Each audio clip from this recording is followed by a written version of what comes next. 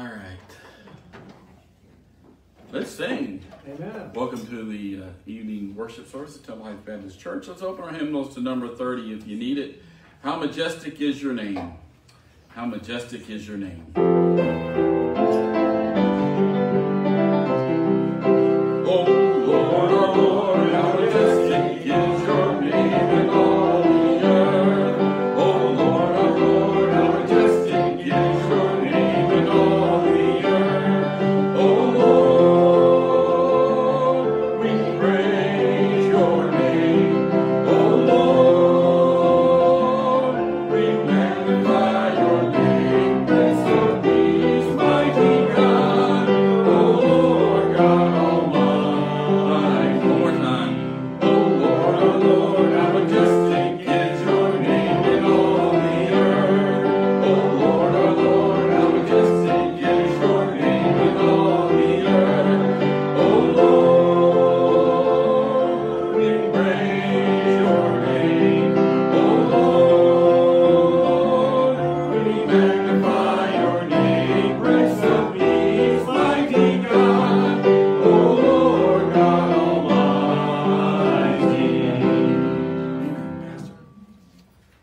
Amen. Well, welcome to our evening service. I pray that you had a good rest this afternoon. I got a little rest myself and always look forward to those Sunday afternoon naps. Amen. Amen. They're special. Let's pray. Lord, we ask your blessings, your fresh blessings upon us this evening as we gather together in your blessed name. Lord, may each hymn just touch our hearts and draw us closer to you. And as we read the scriptures, Lord, may we hear your voice speaking to us individually. May your Holy Spirit minister to our spirit, drawing us ever so closer to you, Lord. We pray for those that watch from the internet from afar. We pray that it will be just as much as a blessing to them. Lord, we ask it all in Jesus' precious name. Amen and amen. All right, Miss Chris is going to love me here. What? You love me, don't you? What? She doesn't say she loves me. She says what? I wrote out the songs for this evening, and I never follow the script. Guys, you know that. Okay, so which one are we doing? We're gonna do number 132. I don't know why, but I want to sing a Christmas song. Okay, that's fine with me. Christmas song. Angels we have heard on Sunday. I don't know why. Here we go. Angels we have heard on high, sweetly singing o'er the plain, and the mountains in reply echo back their joyous strain. Gloria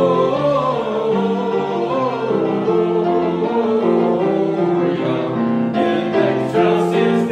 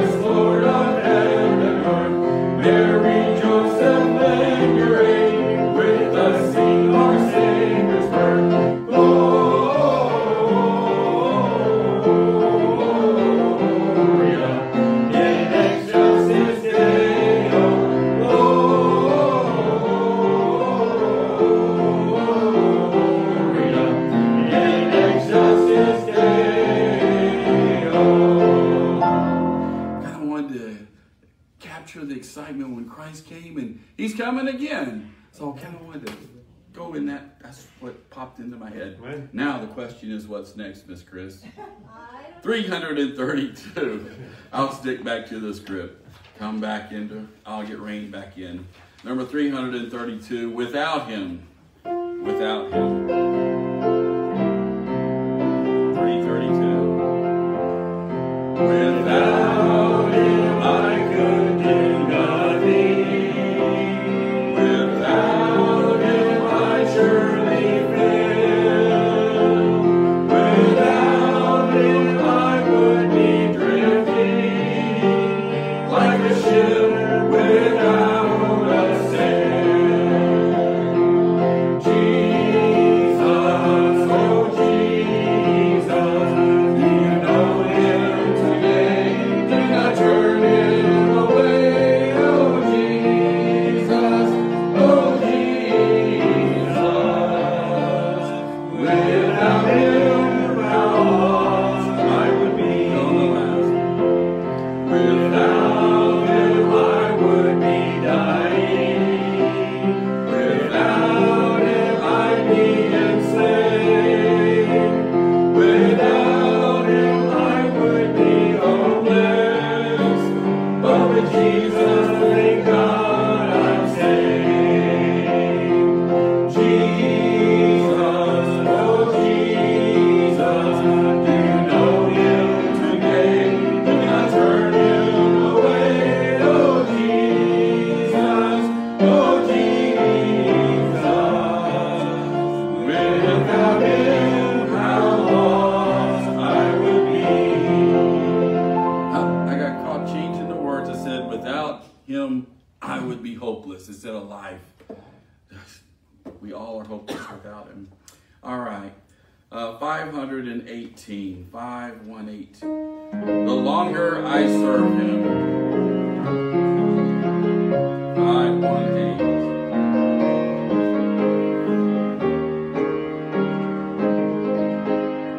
Since I started for the kingdom, since my life controlled, since I gave my heart to Jesus, the longer I serve him, the sweeter he grows. I serve him, the sweeter he grows. The more that I love him, the more love he bestows. Each day is like heaven, my heart overflows. The longer I serve him, the sweeter he grows. In me he is supplying with just grace he bestows.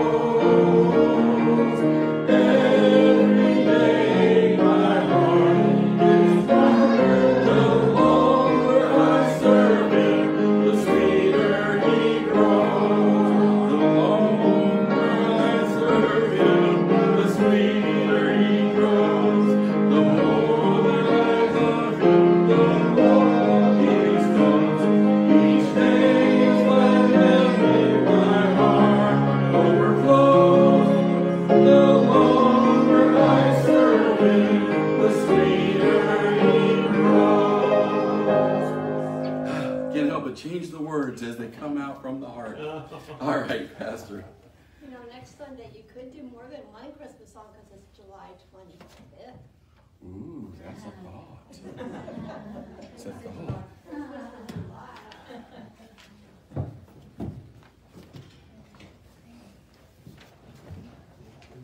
I was watching the competition between Ed and Chris there with the words.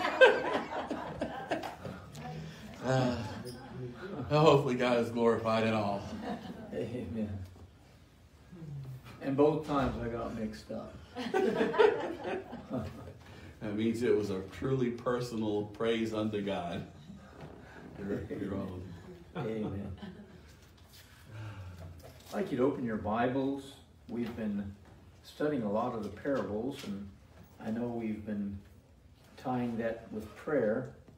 And you say, how are you going to tie these parables with prayer. I'll show you at the end, but I'd like you to look in Luke chapter 15. In Luke chapter 15, verses 1 through 10. Luke 15, 1 through 10. Now, I like to hear great preachers. All my life I've been enamored by good preaching. And I noticed that some of the best preachers are storytellers. That's what Jesus was. He was a storyteller. And so, if any young man here, any person, God calls you to preach, the best way to preach is follow Jesus' example. Amen. Follow Jesus' example. Chapter 15, verses 1 through 10. Then drew near unto him all the publicans and sinners for to hear him. And the Pharisees and scribes murmured, saying, This man receiveth sinners, and eateth with them. And he spake this parable unto them, saying, What man of you have 100 sheep? If he lose one of them, doth not leave the 99 in the wilderness, and go after that which is lost until he find it? And when he hath found it, he layeth it on his shoulders, rejoicing. And when he cometh home, he calleth together his friends and neighbors, saying unto them, Rejoice with me, for I have found my sheep which was lost. I say unto you that likewise joy shall be in heaven over one sinner that repenteth, more than over 99 just persons which need no repentance. Either that woman, having 10 pieces of silver, if she lose one piece, doth not light a candle and sweep the house and seek diligently till she find it? And when she hath found it, she calleth her friends and her neighbors together, saying, Rejoice with me, for I have found the piece which I had lost. Likewise, I say unto you, there is joy in the presence of the angels of God over one sinner that repenteth. Let's pray. Lord, I ask your blessings on this message. We've heard this story many, many times, countless times. There are songs been written about it, of the lost sheep and the 99. And Father, I pray that I will do the message justice tonight. And I can only do that, Lord, with your Holy Spirit in me. And so I ask, Lord, that you would fill me afresh with the power of your Holy Spirit. May you work in me and through me to the hearts of everyone here. May we see the simplicity of the message, but at the same time, the profundity of the message. Lord, we'll praise you for what you do in these next moments. In Jesus' precious name, amen. Every one of us were empty and lost and void and without life, and like this lost sheep before we came to Christ. We find this parable that Jesus spoke unto all the people here. He used things that people could refer to. There were a lot of shepherds during Jesus' time. And so he would use things that they could equate to. And here we find, but first of all, as I was getting into the parable, the Lord showed me something in verse 1 and 2. Believe it or not, and this is a warning for us. It's a warning for us. Say, what is that, Pastor? He says, well, then drew near unto him all the publicans and sinners for to hear him. He had great popularity. His signs and wonders and miracles were drawing great crowds. And the words he spoke, no one ever spoke like Jesus. When he spoke, people listened. Amen? And it says here in verse 2, here's the warning, folks. And the Pharisees and scribes murmured, saying, this man receiveth sinners and eateth with them. You say, well, what message is that for us, Pastor? Well, we know the word. We've heard it time and time again. May God help us to not be just like the religious crowd that pointed their fingers and judged. May we be full of love and not point fingers at anyone. People are going to come to church that don't think just like you do. And we pray that God will bring in new people. And these new people, they're not going to be just walk the way you walk. And they won't talk the way you talk. Some of them will be young. Maybe some of them will have tattoos. You never know.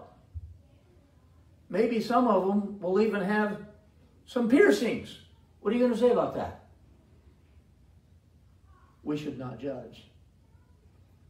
I remember once I read a portion of Billy Graham. The more I read about his life, the more I respect him. He didn't get bent out of shape at all of the criticism, and he was criticized a lot. He never got bent out of shape.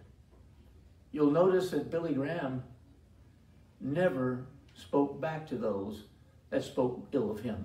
Never. I can never recall anything of Billy Graham biting back at those that bit at him. And he said this once: it's God's work to judge. It's the Holy Spirit to convict. It's my job to love. Boy, that's something to think about. Amen? God is the judge. We are not the judge. We learn things. We can read the Bible. We can know it through and through. We can read it. I have a friend of mine that read the Bible through every 3 months. He's a pastor. Notice I said he was a pastor. He fell into sin. He's no longer a pastor. What use was it for him to read the Bible through every 3 months? I've never read the Bible through every 3 months. I'm good if, in the 53 years I've been a preacher, I've read the Bible through probably about 20 to 25 times. I never counted it per se. But some people have pride in, I've read the Bible through again. Here I go. That's fine. But let's not be judgmental. Amen.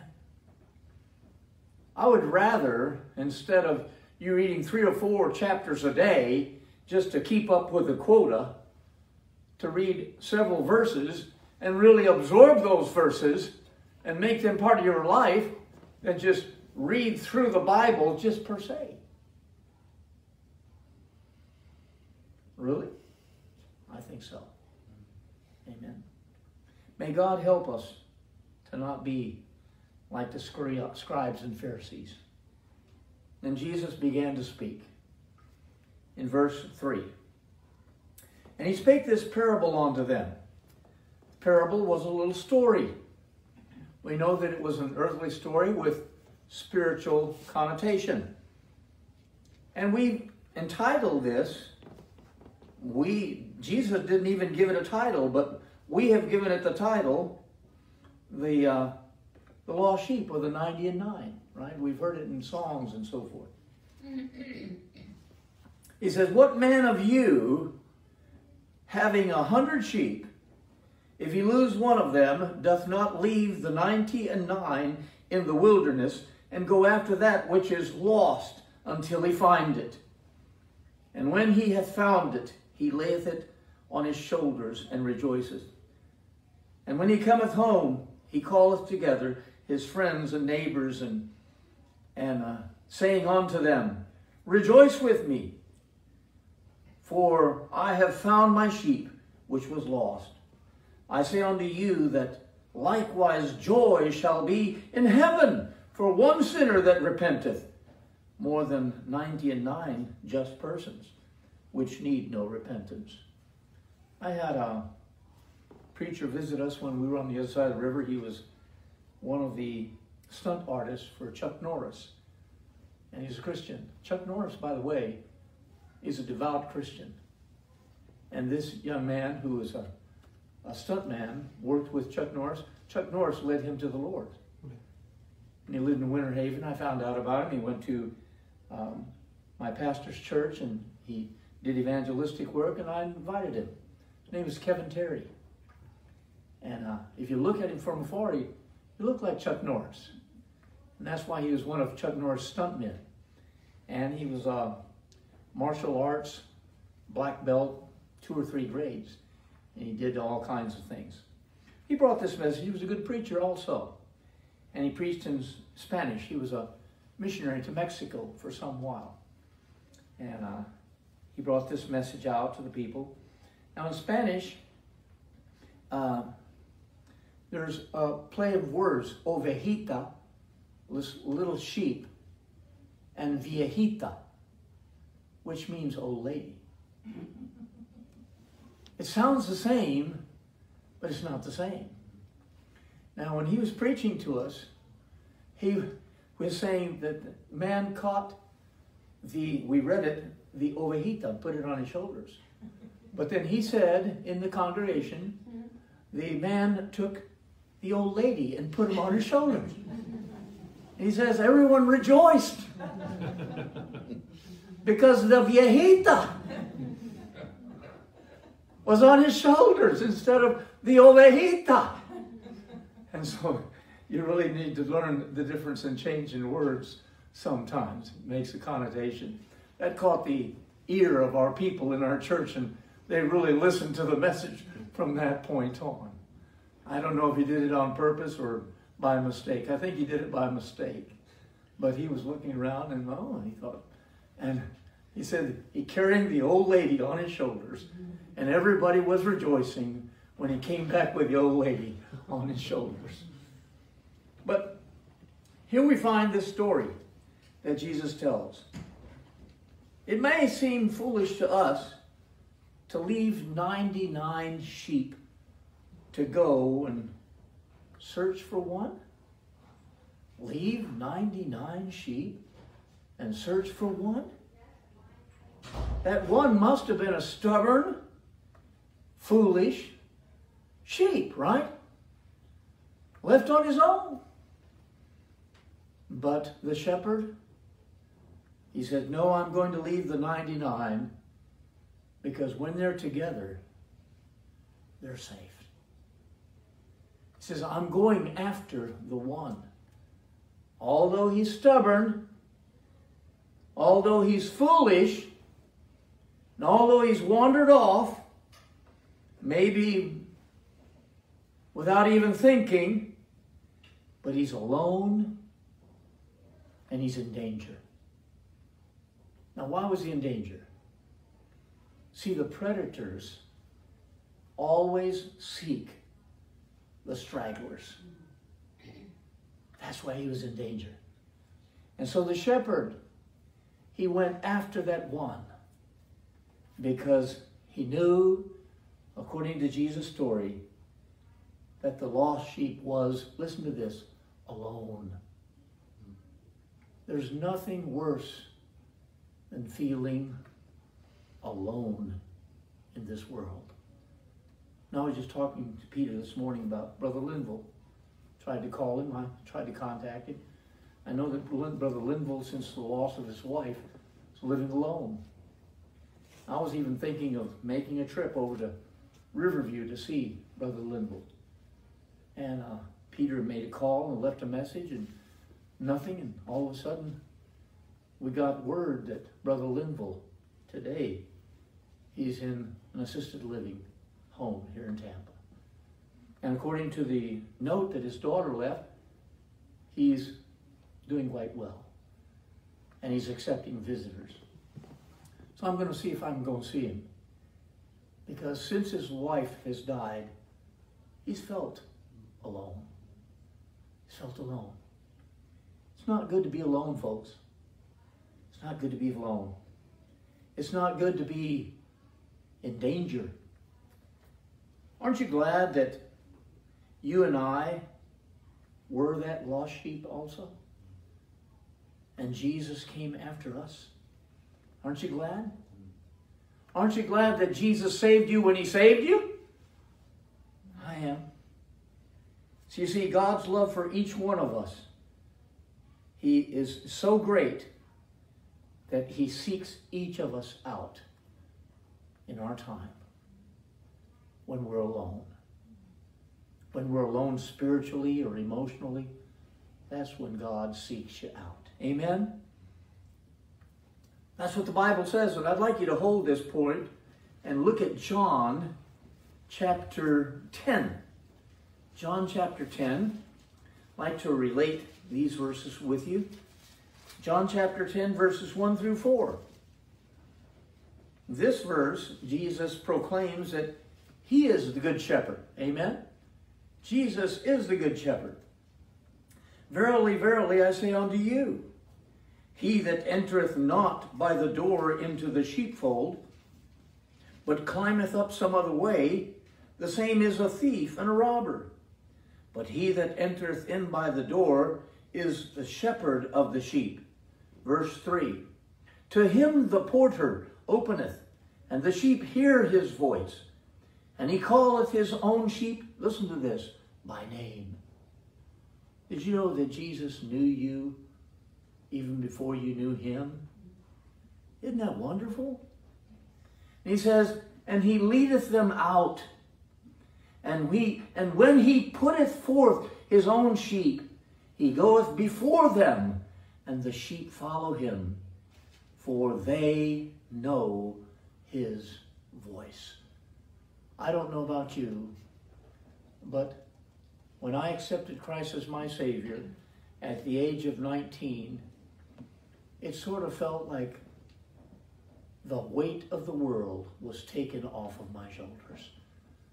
I felt an easiness and a peace that I couldn't explain. I finally found what I had been searching for. And it wasn't anything in the world. It was God through the Lord Jesus Christ. Amen? Notice what it tells us in John chapter 10 and verse 27. My sheep hear my voice, and I know them, and they follow me. Many times, I know I've harped on this for maybe a month or two now. I believe that in a lot of churches, there's a lot of unsaved people. I believe so. They're on the membership list, but their name is not written in the Lamb's Book of Life. You say, why do you say that, Pastor? Where are they? Where are they on Sunday morning? They darken the door of the church maybe 2 or 3 times a year? Where are they? My goodness. We've become more Catholic than Catholic. Wow. People are without hope, folks. People are without hope outside of Jesus Christ. Religion is man trying to reach God. But Christianity is God reaching man. That's the big difference. Amen? That's the big difference. Think of this.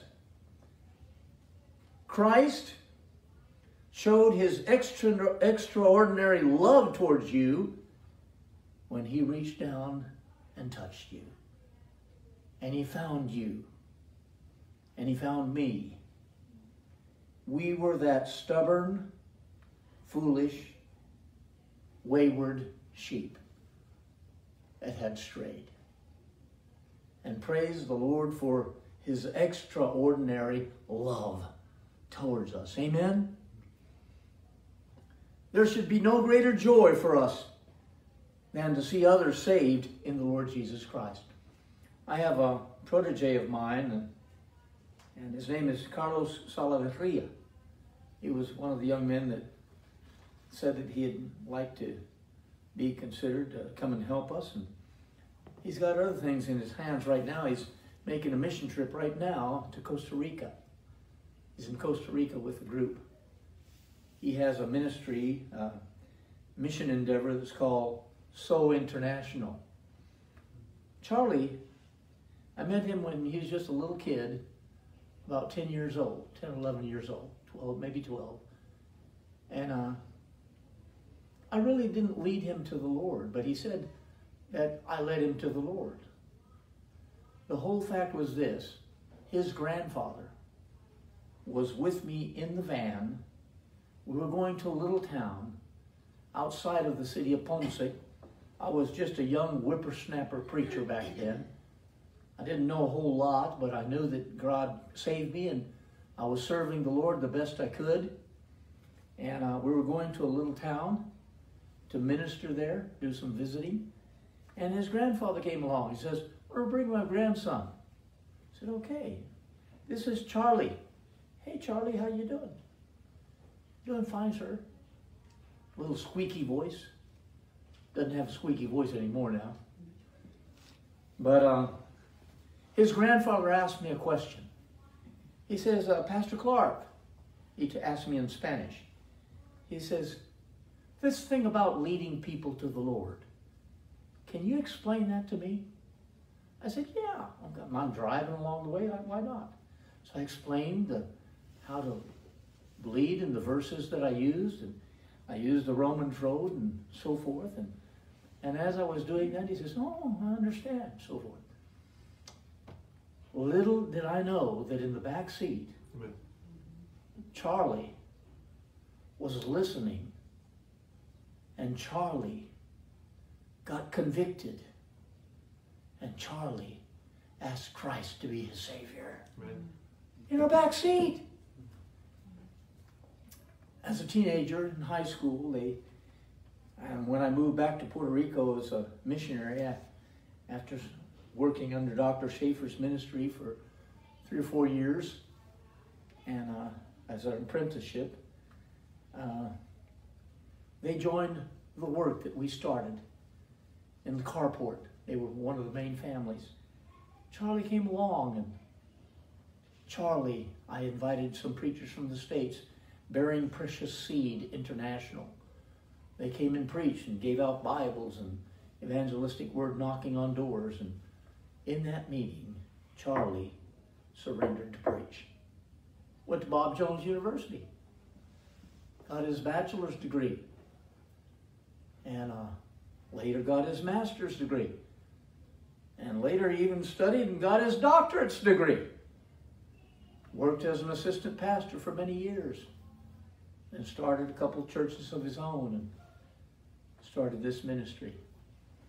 Hey folks, you never know who that lost sheep is listening. They're stray. Young people can feel lost. Adults, young adults can feel lost. People outside of Christ, there's no hope. They feel empty. There should be no greater joy for us than to see other people saved in Christ Jesus. Amen? We are, in turn, commanded to seek his sheep also. We should be involved. I don't know about you, but I don't have a pocket here. I hate shirts without pockets. These are the new type of shirts now. They don't have pockets. So I carry my tracts in my pocket. But I try to keep some tracts on me at all times. I keep tracts in my car. I have tracts in all of my suits. I want to be ready. Amen. When you go to a restaurant, when you leave the tip on the table, put a couple, $2 or $3 or $4. I don't know how big your tips are. But whenever you leave your tips, put them inside a track. Leave it out so they'll see the dollar. They'll take that track because the dollars attract them. But you know what? They just might win the track. Amen? That's what it's all about. I've started doing this, and Teresa's taken my example. I see wayward people on the streets asking for money. I'll give them $1. Every now and then when I have a dollar I can spare. But you know what? I'll put it inside a track. Give the $1 to the person. Don't be stingy. Amen? But give the word also. Let the Lord use you. We are here to seek the lost sheep. I'd like to draw your attention back to Luke chapter 15, and this time we're going to read verses 8 through 10. Jesus spoke of another parable, another little story. He tied two stories in together with one idea: seeking the lost. Amen? Seeking the lost. Notice, verse 8, neither what woman having 10 pieces of silver, if she lose one piece, doth not light a candle, and sweep the house, and seek diligently till she find it? And when she hath found it, she calleth her friends and her neighbors together, saying, Rejoice with me, for I have found the piece which I had lost. Likewise I say unto you, there is joy in the presence of angels of God over one sinner that repenteth. I didn't know this, but it's good when you study the customs of olden times. And Jesus, again, used things that people understood so that he could relate to them. And we don't understand it because it's not part of our culture. But in Jesus' time, women received 10 silver coins as a wedding gift. That was part of their wedding gift. 10 silver coins. Along with the great monetary value that it had because it was pure silver. Can you imagine? Pure silver? 10 coins? It's a wedding gift. These coins had a sentimental value to them, very similar to the wedding ring today. You know, have you ever questioned yourself, where did this thing about the wedding ring come out? You never hear anything about that in the Bible, right? But it's a custom that we have today, and it's cherished. To me, this is one of my most cherished things, my wedding ring. And to people in Jesus' time, it was those 10 pieces of silver. That was their wedding gift. And to lose one of those coins, that was a big thing. Here this woman, she had her 10 pieces of silver that had been given to her on her wedding date. Not only the monetary value, which was great, but the sentimental value. That refers to her love gift from on her wedding. And she was so distressed that she lost one of the coins. What did she do? She put a candle looking for and sweeping and all over the house until she found it. And oh, what a joy. I have something to tell you. I can relate to that. 2 weeks after Rosa and I were married, if she were here, she'd tell me. Yeah. She doesn't like me to use. Okay, she's going to wash it.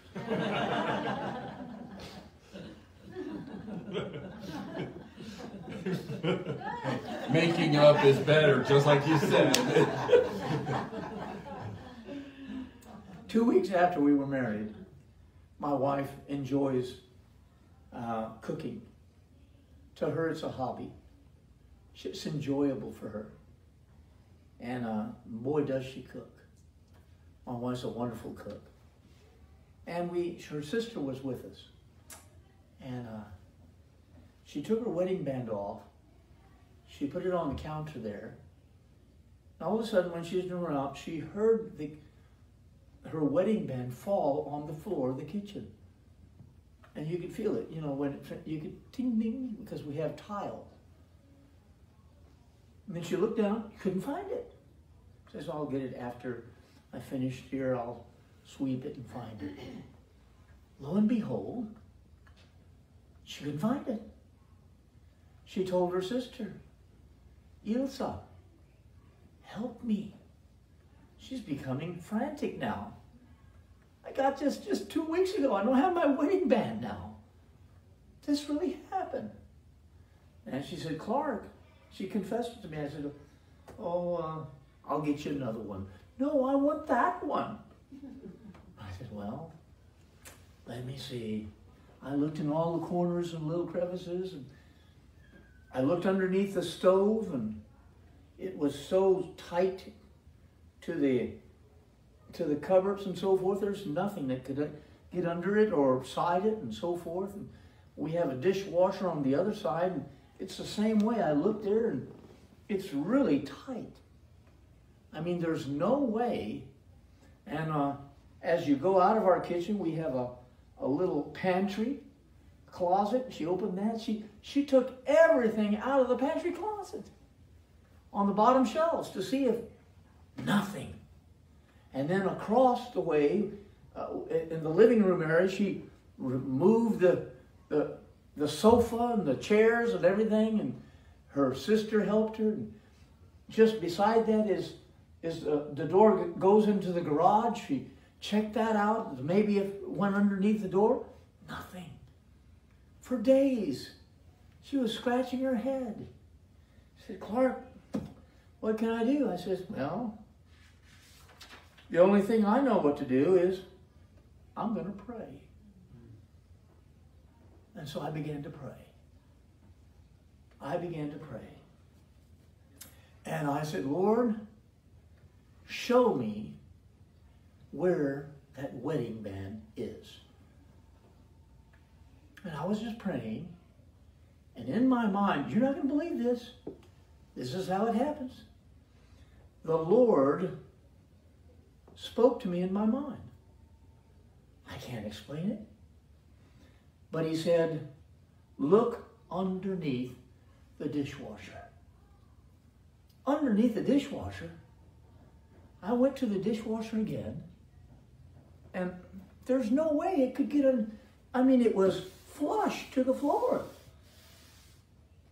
And flush on the sides. I mean, there's no way that ring could get underneath the dishwasher. But the Lord pressed in my mind, look underneath the dishwasher. So I told my wife, I says, I'm going to look underneath the dishwasher. Says, Clark, don't move that.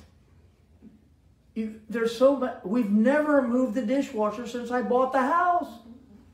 Don't do that. Are you an electrician? I said, no. Says, don't do it. I said, I'm going to do it. I'm going to do it. I said, oh no. He says, well, I guess I'm going to have to call an electrician later on afterwards. Well, I got on my knees and I got on my back because you had to unscrew those little screws. Amen. You know what I'm talking about. And they're in there pretty tight. And I mean, I got them all out. I took the whole bottom part of the dishwasher out and I looked under it. There's nothing but dust. So I got a dust cloth and so forth. Nothing. I said, well, Lord, you said, look underneath the dishwasher. And as I was beginning to put the part back, at least I got it real clean for underneath there. Hadn't been cleaned under there since she'd bought the house over 30 years. But when I started to put the part back, I heard this. huh? And I looked there, and it seemed, it was impossible. The wedding band had seemed to have gotten in somewhere or another, and it had jumped on top of a little ledge just underneath the dishwasher, not on the floor. How it got there, only God knows. But when I pulled it out, I said, honey, here it is. And she said, oh, it was like a fiesta. A fiesta. Ba-da-ba-la-la-bamba. It was like a fiesta. And Ilsa was there, and my wife was there, and I mean, everybody was hugging and so forth. And if that made us happy, imagine how it is in heaven when a soul gets saved. They have a fiesta. That's what they have in heaven. And that's what the Bible says. Just as the angels rejoice, so should we rejoice whenever anyone is found by God and added to his kingdom. Right. Now, my question is this, and I started to think of this when I was preparing this message. You've heard these examples time and again. I hope I've given some light on something that makes you see it a little bit better now. Why is it that in our churches today, we're not as joyful as seeing people get saved as in years past? Think about it. Are we really happy? Did you know that this is the main purpose of this church? To get people saved. Reach the lost with the good news of the gospel. Amen? Oh, that God would help us to keep that as the main priority of Temple Heights Baptist Church. Yes. I don't usually do this, but something wonderful happened today. Amen. And I told several people about it, but I've had the privilege for quite a few years to teach younger kids in Awana, but more recently the teens. Yes. The group I said I would never teach. Yeah. But anyway, I love those kids, and I see now one of the reasons why God gave me 5 sons, because most of the kids are boys. So I relate. And we've been going through the book of Ephesians, verse by verse. Amen. Came to the end, and it was talking about the role of the husband in the family. And I was talking about, you know, how important that was for a Christian man to be in charge and to lead his family in the ways of righteousness. And after that lesson that day, a couple of weeks ago, Xavier and I were talking, and Xavier has had a relationship with a young woman. They have a little boy. And I could tell he was under conviction. Amen. Well, he came today, and he said, Mrs. Lewis, he said, I got married.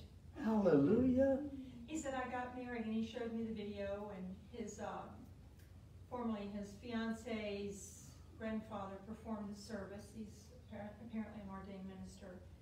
And I was thinking about that the whole time that you were preaching tonight, because I think sometimes we can become discouraged, maybe you as a pastor, when you don't see souls saved, or when you work with young people or children and you apparently don't see any difference that the teaching of the Word of God is making. You can never underestimate the power of the Holy Spirit. Yes. And His convicting power. And so I'm just rejoicing. Amen. Because he said his mother was crying. She's a godly woman. Amen. She raised her children for the Lord, but they have not been following the Lord. And so she was rejoicing. Amen. And I just thought about this sheep, you know, this one who was found and was now knowing what to do. He shouldn't leave the flock. He should be with the flock.